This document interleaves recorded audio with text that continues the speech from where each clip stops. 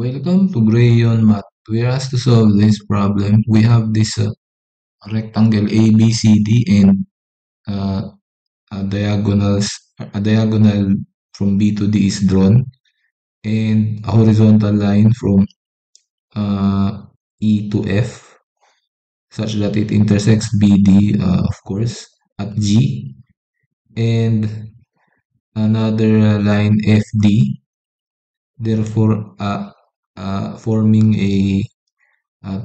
this blue triangle 84 square units with the two sides FG and GD, and the length of E to G is given to be 7 units, and we are required to find the length of segment AG or the segment X.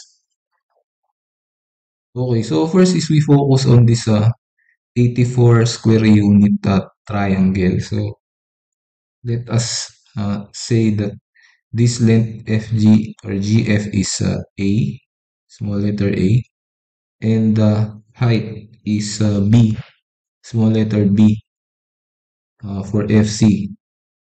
So this will be also B since we have formed this is a horizontal line given earlier. This is also B. Okay, so next is we write the equation for the area of this blue triangle, and in terms of the lengths and the width. Okay, so this length GF and FC, or it is for GF it is A, and for FC it is B. So area is equal to 1/2 times the base A times the height, which is B, and the area is area of the triangle, so let's call this area T.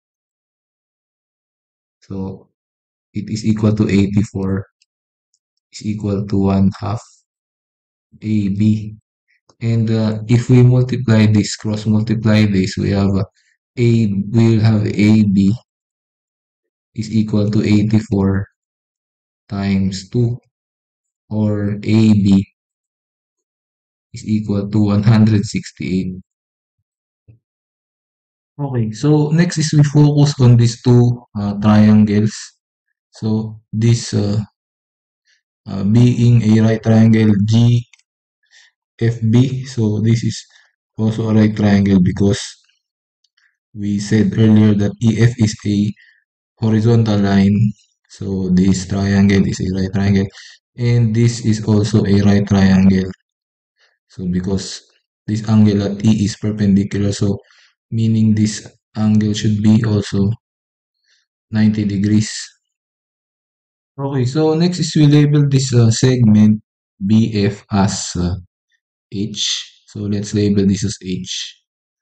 And next is we focus on these two triangles. So this GFB and this EGD. Okay, so notice that these two angles at point G are actually vertical angles, and therefore they are congruent. So we can label them with a single value. So let's call this angle alpha, single variable. Okay, so next is if we have this is a right triangle, these two triangles are right triangles, then the third angle, let's call this beta, it is the complement of alpha, and for this smaller right triangle, this is also beta, the complement of alpha, as we have set up for the first or the larger right triangle. Okay, so having these two right triangles with same angle measures, equal angle measures correspondingly. So these two triangles are similar by angle similarity theorem. Okay, so again, having those two triangles to be similar, so we can use ratio and proportion. So if we have angle alpha as reference. So we use uh, the opposite over adjacent. So for this EGD, opposite over adjacent. So okay, so isolating these two triangles. So for EGD, so EGD with the angle alpha, the opposite is B and the adjacent is 7. So we can use the ratio of this being B over 7 is equal to for BFG. So BFG, we have the opposite to angle alpha as H. So this is angle alpha, the opposite is H over the adjacent which is A. And we simply cross multiply. So we have AB is equal to 7H.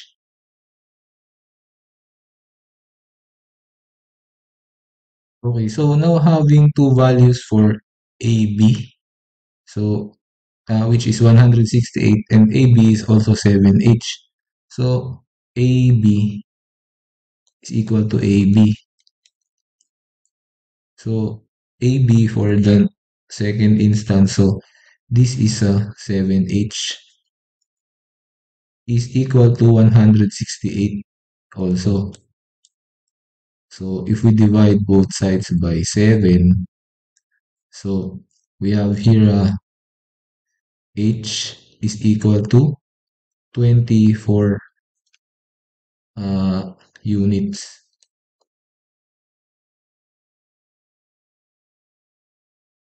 Okay, so BF being H, since BF is actually we can actually project it to the left. So it will be also the value for AE. So H this will become also H this AE and H being 24.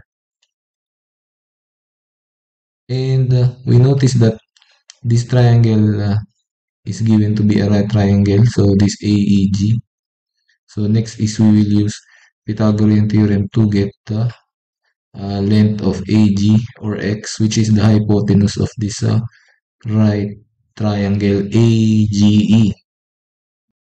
Okay, so now for the final step is we use the Pythagorean theorem for triangle AGE. So uh, this we are looking for segment AG or X. So X is equal to the square root of this the square of the two legs. So 7 square plus 24 square, and this gives us X is equal to square root of 49 plus 576, and this gives us X as the square root of 625, or X is equal to 25 units, and that is our answer. So thank you for watching until the end of the video. Please like the video if you liked our solution, and don't forget to subscribe to the channel and hit the bell icon so you will be updated for more math videos like this. Thank you. Bye.